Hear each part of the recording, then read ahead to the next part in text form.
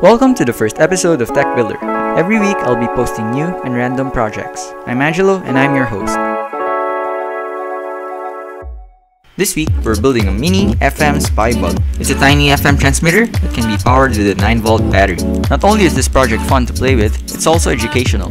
Building your own transmitter is a great way to learn electronics. Don't worry, it's easy to make and I'll guide you through the process. Here's a short demo of my FM transmitter. You can watch the full demo at the end of the video. So I've done the demo by playing kalimba with my FM transmitter placed beside my laptop. I walked around our house to see the range of my FM transmitter. Surprisingly, the FM transmitter worked marvelously despite the number of walls where my FM transmitter was placed. Even by going out, my FM radio was still able to get a clear signal from my FM transmitter. Okay, let's start. Head over to your local Radio Shack store to buy some parts. You'll also need a soldering iron. If you want to fabricate a custom PCB for this project, there's a link to the downloadable file below this video. It's compressed on a zip file, so you'll have to extract it on your desktop. The folder includes a schematic diagram. You'll also find the raw fritzing PCB file.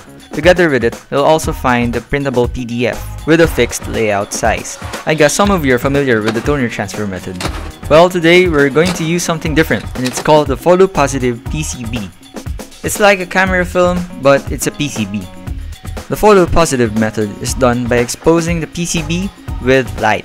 I use a timer to keep track of time. That prevents me from having overexposed PCBs. It's now time to develop the PCB on a mixture of sodium hydroxide. The lines will show up after a period of time. Now, drain the container, then fill it with ferric chloride.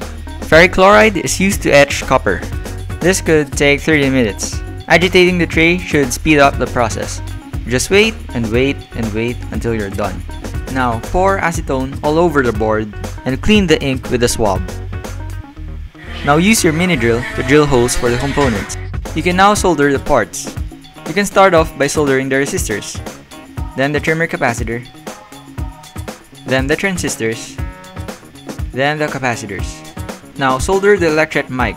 It has a polarity, so be careful. Next, we'll form the coil. Strip a gauge 18 solid wire and wind 7 to 8 turns on a 1/4 inch bolt. Now solder it together with the antenna. The antenna can be a hookup wire. Only use a maximum length of 8 inches.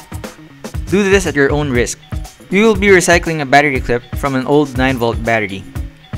The flat surface of the recycled battery clip is perfect for a project. It makes the project more compact. Solder some wires on the clip, then add some tape to prevent it from shorting. Now solder it to your transmitter.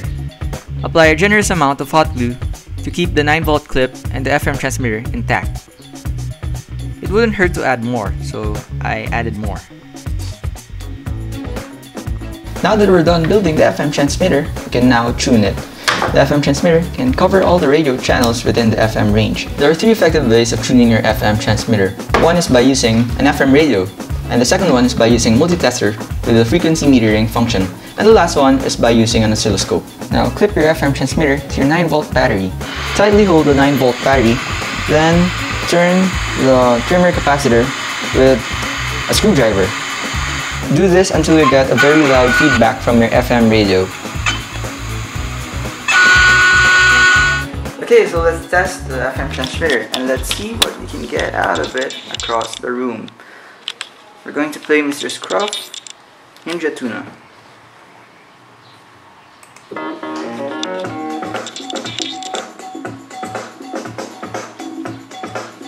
So yeah.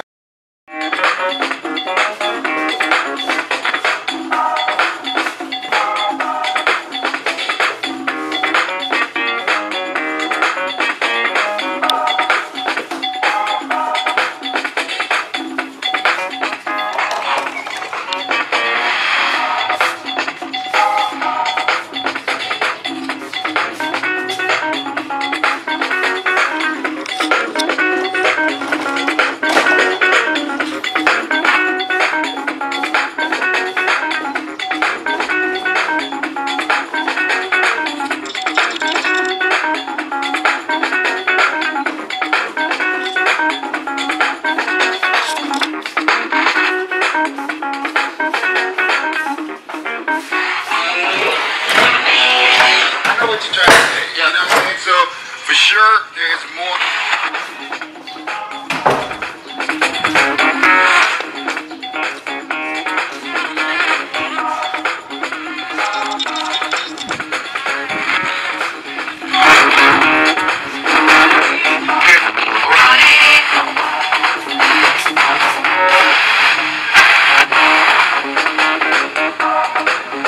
So we're here on the other side of our house, and I can say that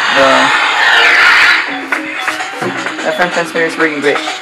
So we came all the way over there, going to here.